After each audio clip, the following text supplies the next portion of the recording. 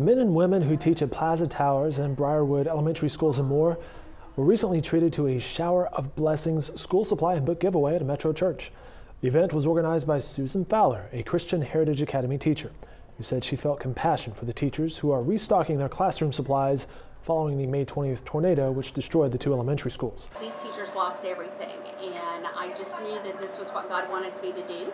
He brought a couple of people around me right away that gave me contact with more public schools, and so I put it together, and other people in the community have come along beside me to help gather gift cards, to gather books from Georgia. We've had some donations come in from South Carolina, and we're just glad to be able to bless these teachers today and hopefully throughout the year. The recent event was held in the gymnasium at Capitol Hill Baptist Church. It included books donated during a book drive held in the state of Georgia by former Moore resident Melissa Leppo. Oh, it's such a blessing. This is something that we've had so many people come and rally and support in Georgia, and it's just it's like a dream come true that we can be just a teeny part of helping the community rebuild itself and just to help the teachers out.